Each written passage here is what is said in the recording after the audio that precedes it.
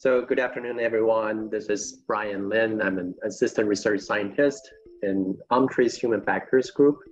So for the presentation today, I'd like to share with you about some findings we had from the mining the naturalistic driving data and validating through the computer simulation and also the demonstration at MCity test facilities.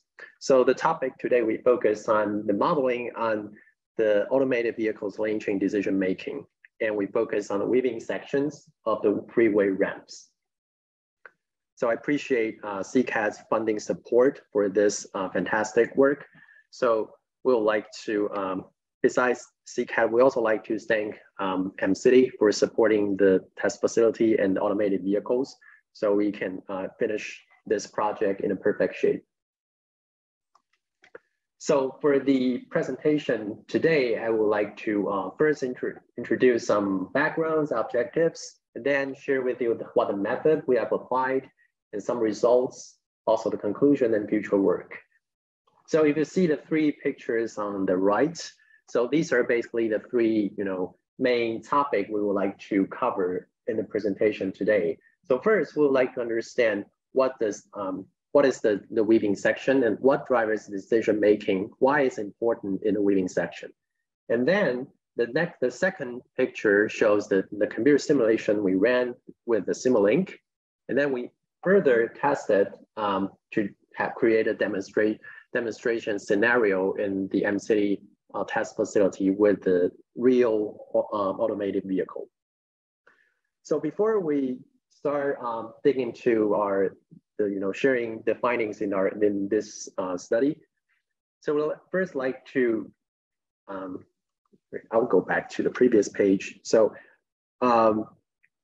before we talk more about this study, I would like to share with you a video about the weaving sections and how drivers will interact with the other vehicles in the weaving section.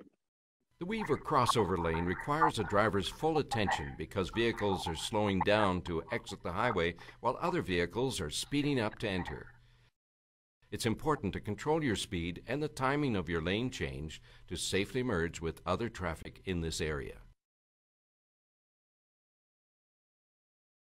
To enter traffic in a weave or crossover lane, look for entry space in traffic and accelerate to traffic speed. Shoulder check to look for space to enter traffic again, yield to vehicles exiting the highway, and then change lanes when safe. Here's about a scenario to exit traffic in a weave or crossover lane, use extreme caution. Check mirrors and shoulder check to look for exit space, adjust speed, then change lanes when safe. Okay, so I think now you get the idea what the questions we're dealing with today.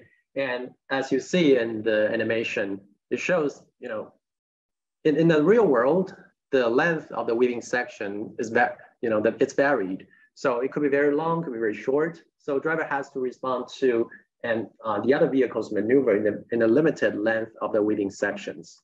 So that's why, as a safety impact on the freeway ramps, well, the weaving section, the site has more crashes than any other segments of the highway. And as I just mentioned, the driver needs to engage with multiple tasks in a very limited time. And especially it depends on how fast they drove. And it could be they need to, process multiple tasks within only like 5 to 10 seconds. And then, also they need to keep the driving environment safe. So from the previous literature mentioned about the factors of the safety impact. So we want to care about the ramp design, which is in this study, we especially focus on the weaving sections. That's a very special design as the regular ramp. And we also need to care about the vehicle dynamic. The speed here includes the whole ego vehicle speed and also the other road user speed. So as the animation just mentioned, you have to control your speed in a good way and interact with the other road users and either speed up or slow down to before you merge into the target lane. So far, no study had conducted lane change event-based analysis to understand human drivers' lane change decision. Here, we want to, we want to emphasize the human driver's lane change decision. The reason is when we try to develop the autonomous vehicle features, well, understanding the human driver behavior is important, since we want to make sure the maneuver and all the decision making from the automated vehicles will meet the expectation of the human drivers. And so human driver will not feel confused that why the vehicle perform this way. So they may want to override or feel very confused about what the vehicle is doing. So far, Tesla Autopilot, they offer the automated lane change capability, and GM Super Cruise has that as well. But it's unknown if their algorithms or models will refer to human drivers' behavior. So in this study, we further like to create from the bottom up. Like the bottom up, we started from the data, and we validate the data in the simulation environment, and then we further implement such models into the in the real world on the test track, and to see how that works. So there are 4 objectives, and which are the 4 major tasks in this study. So first, we need to identify the surrounding vehicle's position and relative speeds using the naturalistic data we have. And then we'll develop the models for the weaving decision. So here we focus on the decision itself. So simply said, it's going to be for go or no go. So the weaving decision, they want to merge to the target lane or stay in the original. But in other words, if they stay in the original lane, before the weaving section has been run out, and they will miss this exit or entrance.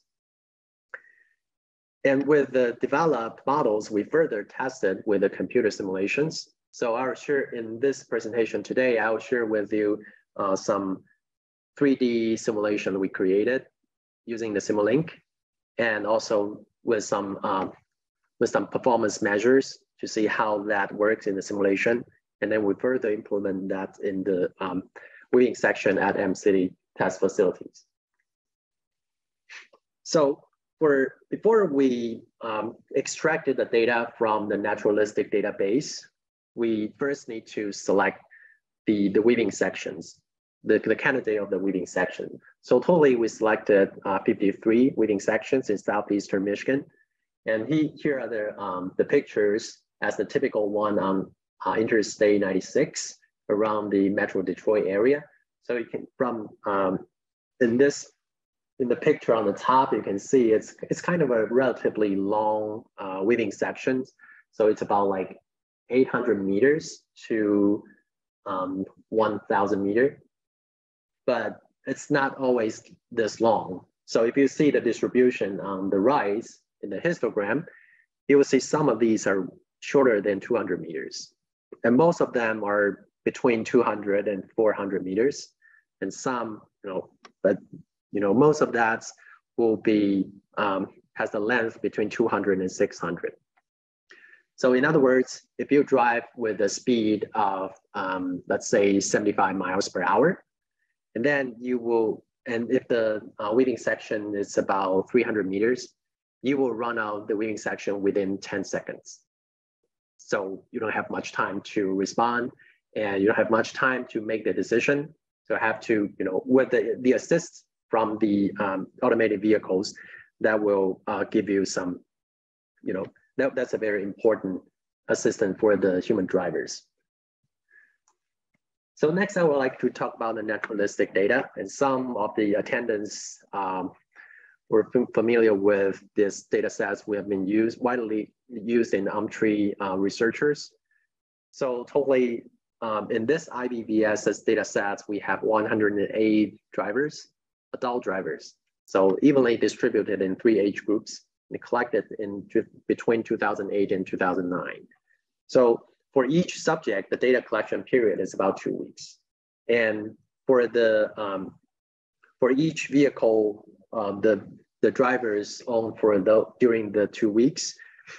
We have 7 radar sensors installed, facing to different angles and to the external world. So if you see the plots on the bottom right corner, so each orange triangles means the field of view of the short range radar sensors. It covers 150 degrees field of view and 30 meters of the range. So we rely on those radar sensors to tell us who is driving next to the Eagle vehicle and how fast they're driving, and also what they're doing next. So about the variables we extracted from the database, I will not walk through that. I listed some examples here. And the more important is the additional variables listed in the table at the bottom. So these variables were kind of what we extracted, we processed from the extracted data and also from the map. So the first three variables are very important, and I will share with you our findings in later the presentation. So it is about the distance to the weaving section, starting point and ending point. And also we convert these two numbers into a merging point as a percentage or as a ratio. So for example, if we have 800 length of the weaving section at 800 meters, and if the driver decided to merge onto at 400 meters after the starting point, and the merging point will be 0.5. And the distance to the weaving section starting point will be 400 meter and another 400 meter to the ending point. So this is important since we would like to know at what position the driver started to merge. And sometimes it may not be related to safety, but related to they have to. Otherwise, they will miss this exit or entrance.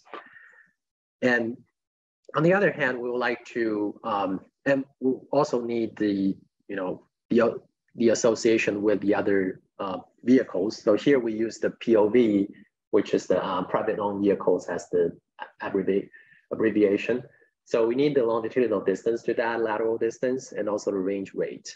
So these three are basically what we want to know where the other vehicle is and what they're doing.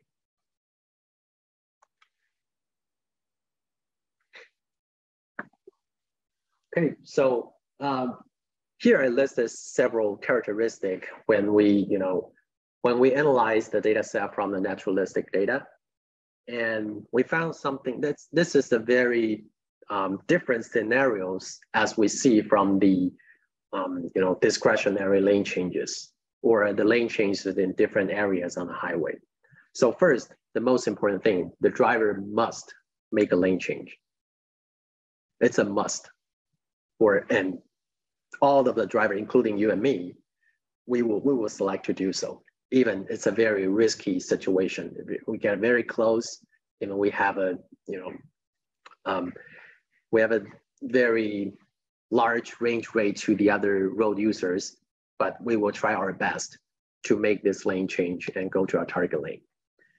And the other thing is the driver will have multiple events. Well, each driver will have multiple events, and these events were correlated to within the subject. So that's from the data side. Some subject, they may have one event, and some subjects may have multiple, more than 10. So we will have to treat the data from each driver as correlated to each other. So, and we also found that the time elapsed played an important role to the lane change decision. So based on these characteristics of the lane changes, we selected, originally we proposed to use some machine learning methods, but after that we found that it was not very appropriate of using that because of these reasons, and and also the critical factors and the covariates were associated with the time. So in other words, as the time being, the that's, for example, as time being, the merging position will be more and more important, since the longer you stay in the eagle lane, the shorter weaving section to the end of, shorter distance to the end of a weaving section you will have. So you have to, this factor will become more and more critical as time. And so we have to use some other techniques to analyze the data and to do the modeling. And also from the naturalist data, it's very difficult and very rare cases as the countermeasures, like the abort of the lane change. As I mentioned, all of the drivers, they will try to do their best to merge onto the highway or to take the exit.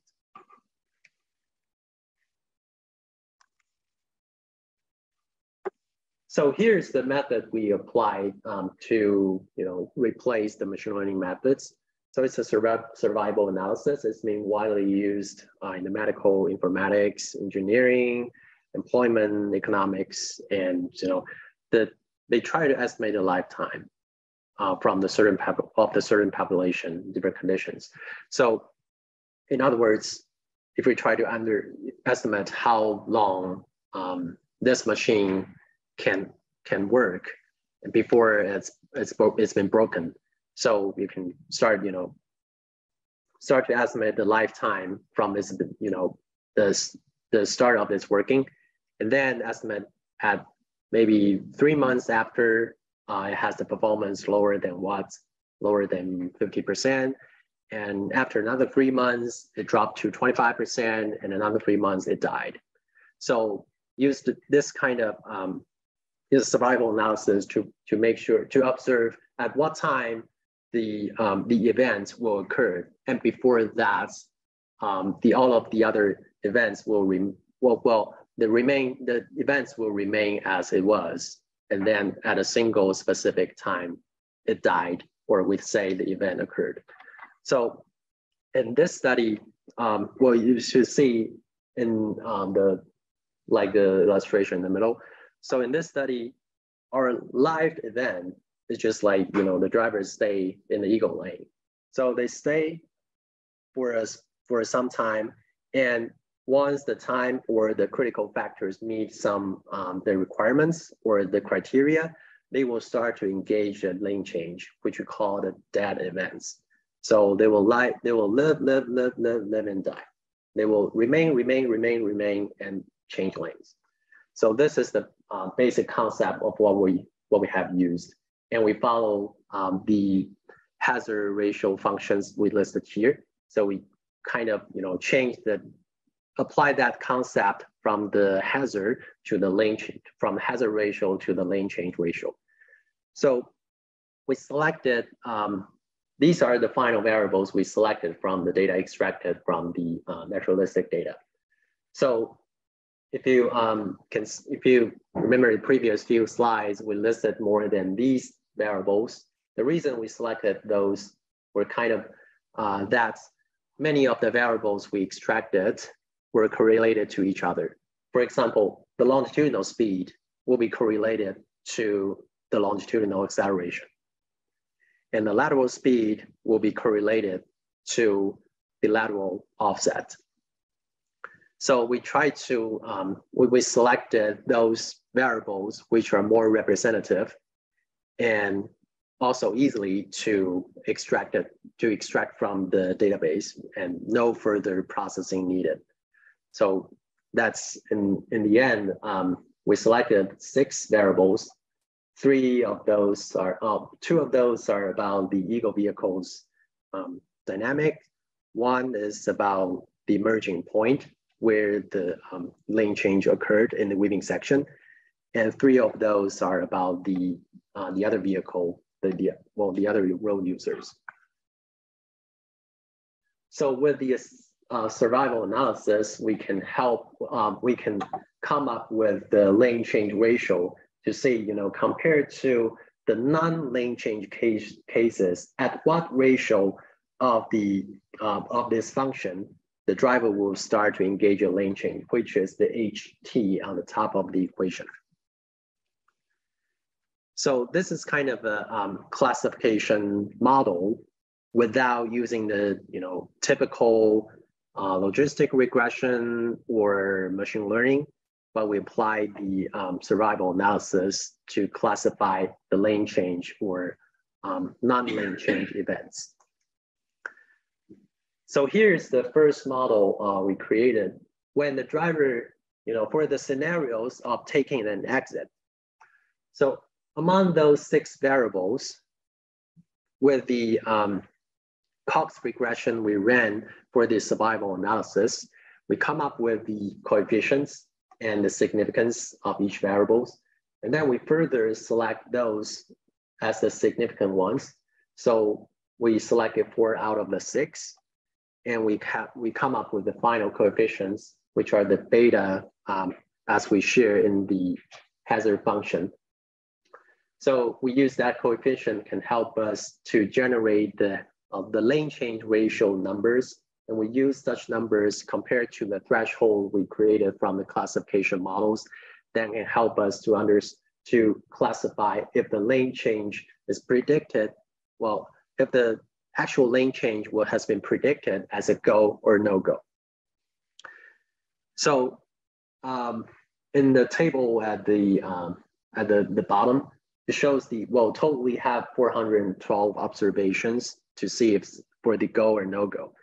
And we can classify, we have the sensitivity, which is true positive rates.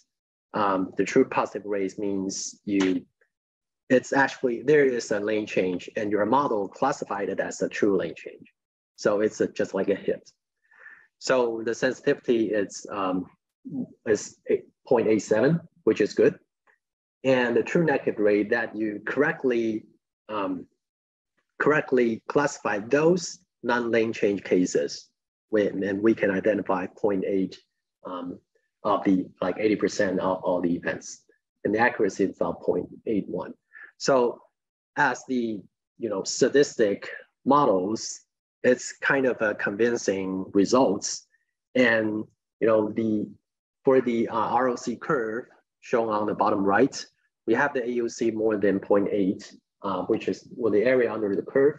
So which means we can explain more than 80% of the results from this model. So this is model for taking an exit. So again, the driver, we use the ego vehicle speed, the lateral speed when they engage the lane change, and the merging position as the ratio, and the range rate to the other vehicle as the predictors to predict if the driver will engage a lane change or not. So the next page, this is the other model, but we apply the same methods. It's when entering the highway. So it's kind of like, we swap the position of the 2 vehicles. So we try to enter the highway and accelerate and merge onto the highway and interact with the road users originally on the highway. So for the survival analysis that shows the coefficients and the significance of these variables. So we selected the 3 significant ones out of the 6. So here, notice that the speed is not a significant factor anymore, but the lateral speed, merging position, and lateral range remains.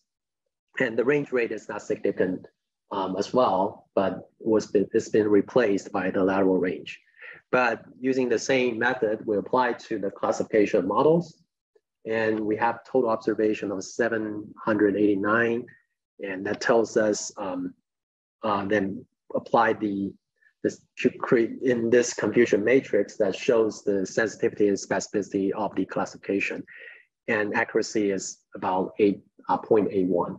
So we get kind of a similar accuracy for the as compared to the model of taking the exit, but the prediction for taking the exit has higher sensitivity to predict the true positive cases, but both models can explain more than 80% of the events we extracted. So here are the models we created in the lab. So jump to another topic. With the results from the lab, what we're supposed to do. There is a gap between we want to apply the results from the lab to either the real world or a test track. So here we ran some computer simulation to make sure it works. And even, from the modeling parts, as the computational part, we know, in the survival analysis, we know it works, but we don't know if that works. And, when we try to really apply with some vehicle dynamic parameters in the Simulink and to see how, we don't know if that works in the simulation. So here we ran a small, not small, but some tests with the different combinations of the AV speed and POV speed. And for each combination, we simulated 100 times. And then we collected the performance measures to see, and I'll share with you what performance measures we collected afterwards. And so here I want to emphasize, what we try to model is the AV decision. So we don't really, in this study, we don't really care that much about what the dynamic vehicle moved toward the target lane. We just want to know if the AV select to go or no go. And to simplify the scenario, we have the POV to merge at the middle of the weaving section. And doesn't matter what the AV was doing, the POV will just merge onto the highway, will just do what it needs to do, either onto the highway or take the off ramp. So we'd like to, with this setting, we'll like to see what the AV will respond to it based on the model we created. So here's the videos I created. So the first one is the simulation it's a 3D environment in the M-City for the M-City facility, and the AV will perform with like about 33 miles per hour, and you will in this video you will see another vehicle merging from the ramp, and the weaving section is just ahead of the white vehicle, which is the Eagle vehicle. So now we see in this case, both vehicles, they have the same speed. I put it that, that's a default setting we have. And it's very close. When the yellow vehicle try to merge on the highway, and based on our model, the vehicle selected to engage the lane change. And you can see it's a very close distance. It's almost, their rear and front bumpers almost touch to each other. But in our case, it's selected to make this lane change. So that's an interesting part, since this is what the human drivers will do in the real world. You're driving parallel with the other vehicles, but I have to take this exit, or I will take another 10 minutes for the other exit. So I will go, even I stay very, very close to the other road users. So this tells us some, the white vehicle selected to merge onto the highway at about, let's say, like first 40% of the merging of the weaving sections. Otherwise, if they wait any longer, they may miss this exit. And the other example is if we try to increase the AV speed to 30 meters per second, which is 67 miles per hour, and we apply the same speed to the POV, and let's see what happened to the simulation.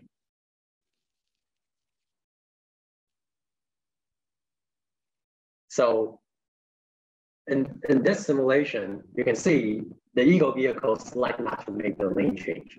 So this is, and again, in this study, we try to we try to model the decisions, but you may ask, why not the Eagle vehicle slow down? to create more rooms to the merging vehicle, then you can take off. So I would say that's a good point, and we put that as the next phase next phase of the study, since we really like to split if the driver after the driver make the decisions for a no-go, what they will do next.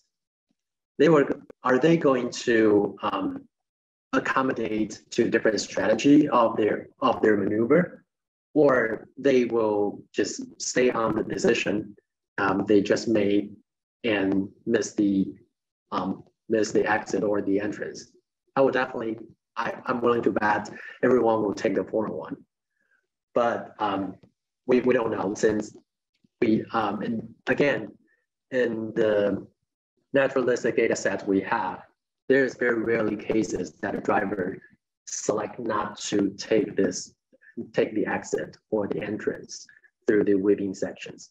So that's kind of a limitation so far, but I'll put that in the future work if we can have for the other naturalistic data sets that can help us to analyze after the decision making has been made, what a driver will do to update the situations they just faced, and then they may change their decisions afterwards. So with these, the 3D simulations, we try to understand what the model works, how the model works. We created 4 performance measures. So we'd like to see, first, to see if they missed any exit or entrance. And then if they have made a lane change decision, what was the probability of collision under different speed combinations? So again, this study will test this. It's going to model the decision making. It's not collision free. So, and that's why we want to run in a computer simulation first, before we can go to the MCity or even higher speed environments. So, and then the third one, what's the minimum gap between the 2 vehicles in the weaving section? As I just shared with you in the simulation, you see in the weaving section and at MCity, the weaving section has only 80 meters, which is very, very, very short. If you drive on like if you simulate it with a 70 miles per hour speed, and you will go over that, you will pass that in 3 or 4 seconds. So I don't think anybody can do any lane change in 3 or 4 seconds. So that's kind of another limitation. So, but we simulate that, and we want to do that in MCity, since it's part of the scope that we want to test at MCity, and using a true AV. So the last one is the lateral speed when engaging a lane change. So this one is interesting as well. So if the driver started to merge to the exit or the highway too late or too close to the end of the weaving section, they have to have a very huge lateral speed before they run into the fork, right? So, and even we just like to know with that, if they make the decision, okay, I want to go, I want to take this exit, what the lateral speed they will like to use, depending on what speed combination they have with between the AV and the other rule users. So the first one about a probability of missing an exit. It might be a little bit tiny, but I don't need you to read through the numbers here. Just take a quick look at the red numbers. So you see, when the AV speed is 75 miles per hour, and the POV, it's about, you will see in many scenarios, the probability of missing an exit or entrance will be very high, or even close, even just one. So in this case, in this settings, the driver will definitely miss the exit or entrance.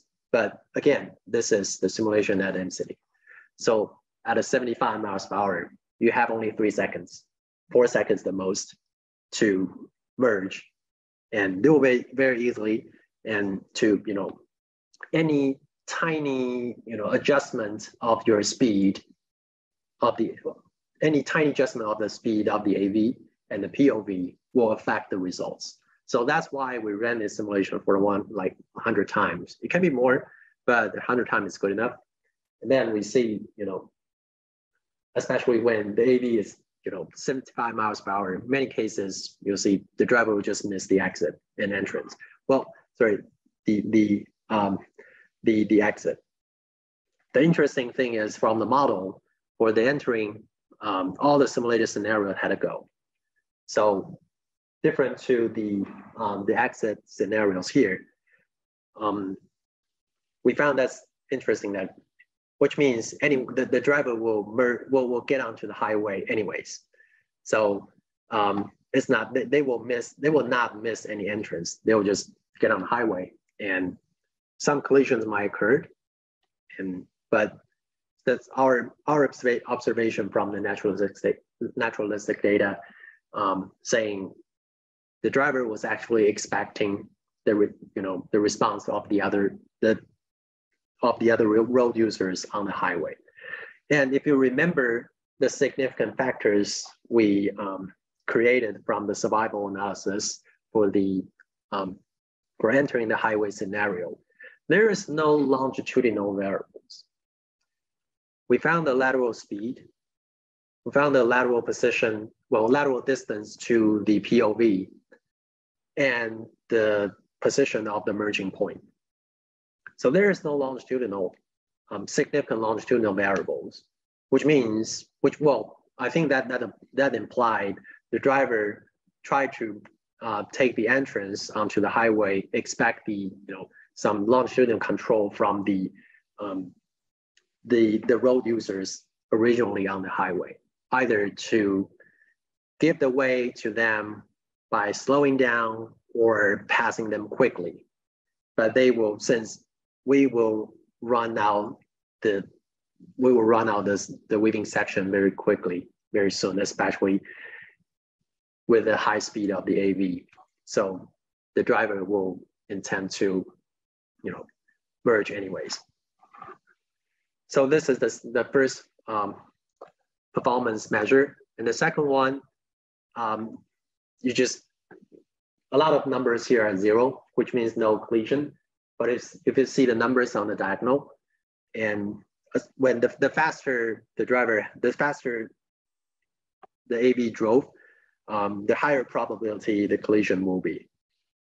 So that makes sense, since, so for example, if we just drive at 20 miles per hour with the same speed of the POV, the collision probability has only 0.4.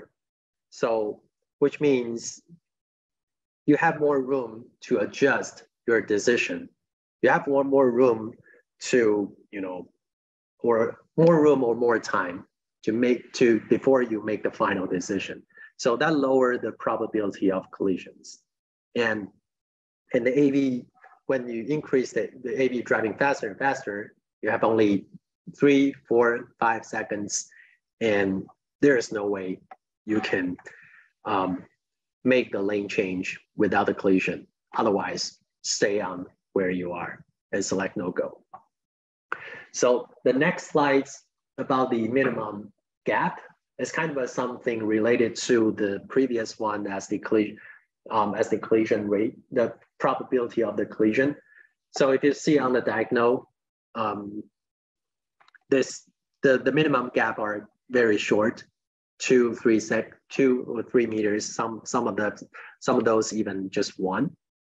So it's kind of a, and that's the computer simulation, and I don't know what's going to happen in the real world.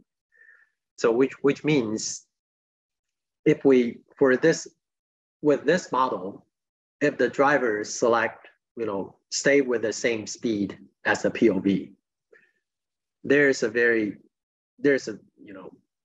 high probability they will have some collision into each other, and they will have, the minimum gap will be very, very short. So even some of those you see like 10 meters, 11 meters, but at high speed, it's very small. And we also estimate the lateral speed when they change lanes. So it met our expectation that the faster the AV has, the lateral speed it needs to apply when they try to engage the lane change. Otherwise, they may, since they have shorter time, so they need to move faster laterally in order not to run into the fork of the weaving section. So about the summary of this, the simulation, we found that, the model actually did not work that well in the low speed scenarios, since you see in those the matrix I just shared with you, the low speed scenarios, many of those, okay, there is no collision and they will just go anyway, but you will see some, you'll have a high probability of making a decision of a go, but you also have some probability to have the collision with the POV. And again, the lane change decision was made even with the potential collision occurred. So the reason is when we try to model first, it might not make that much sense if you keep them at a lower speed on the highway. Very, very rare cases. So it makes sense that the prediction for the low speed scenario is not that good. And on the other hand, for the naturalistic database we extracted and analyzed, there's rarely low speed scenarios, even for the entering events. So in other words, when reaching, when reaching the starting points of a weaving section, most of the driver had already speed up from, and stay at not exactly the same as the speed limit on the highway, but close to. So we have more cases on the moderate speed or higher speed ones. And as I just mentioned, to enter a highway, we found no, well, in other words, all the prediction of the events has a go. So the driver will make a lane change under any kinds of a speed simulation, or any kind of speed combinations. So our explanations that there was no significant predictors on the longitudinal direction, and the driver might expect the POV to give the way.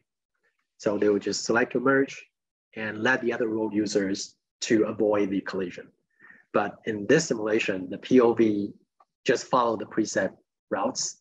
So there is no collision can be avoided by the POV itself.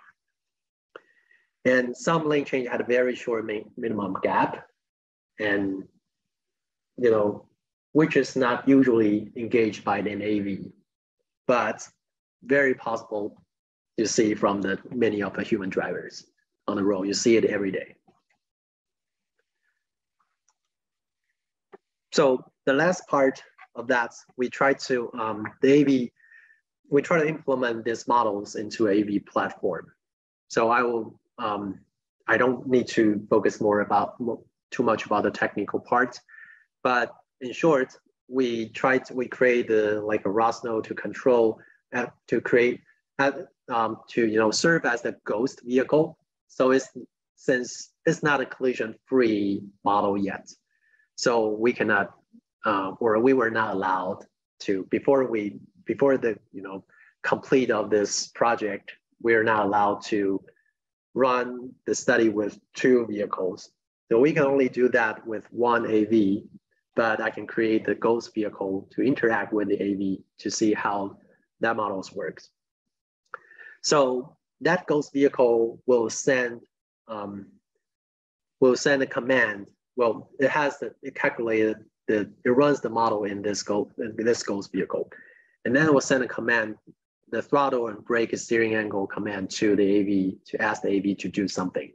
And the AV will send its speed and position back to the ghost vehicle So the ghost vehicle knows where the AV is, and the model can calculate and send back to the AV.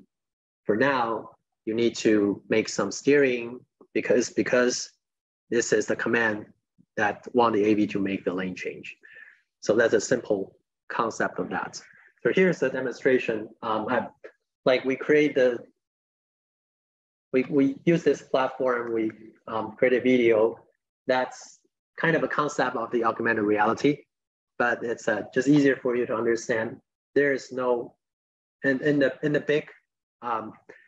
big screen, there is only the AV on the field, no other vehicles.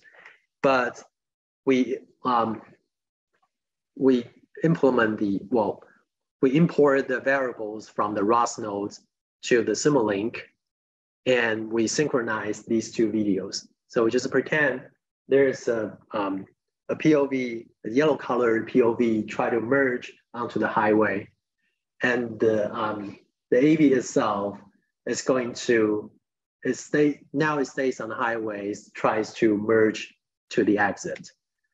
So this is after the synchronization. This is how the model works. And it's not a very urgent event. So you see now the POV is probably at the middle of the weaving section. Now across the border, the lane boundary, and AV select to move. So again, we try to control the lane change decisions. So you can see, after the lane change decision has been made, the AV has a sharp turn to the right. So it's not perfect yet, but right now our goal is to try to make this. You see, that's a sharp turn to the right and back. So it's not the smoothly lane changes to the exit. But I think our goal is to make sure the decision model works. And so again, some of the model works in some of the situations, but not all of these, especially like I mentioned, the high-speed ones didn't work. And the other reason is MCity doesn't support the high-speed scenario, and the AV cannot run too fast. It has to be lower than 3 miles per hour. And the leading section at MCity is it's relatively short, 80 meters long, as I mentioned. So, but here that shows some evidence that we can successfully apply or implement our computational models, and we cross the gap from the data to the real world, that we can really apply our models into a true AV. So now it's just like a lane change models, but we can do that for all the other decision makings and even the maneuver models we have in the future. So by the conclusion, in this study, we have identified the critical factors on the weaving decisions, and based on the naturalistic data. And we know the remaining distance to the end of the weaving section played a very important role comparing to the other factors. So the current model performed better on the moderate speed scenarios, since we don't have much data for the low speed scenarios. And the simulation we ran at MCity is not a appropriate environment for high speed scenarios. So but for the moderate speed scenarios, it works well. And we can successfully implement the human driver models to the AV on the test track. But the next thing we need to do is to validate that. So as I shared in the video, it's just a demonstration. So we did not collect the data on that. We just want to see if that works.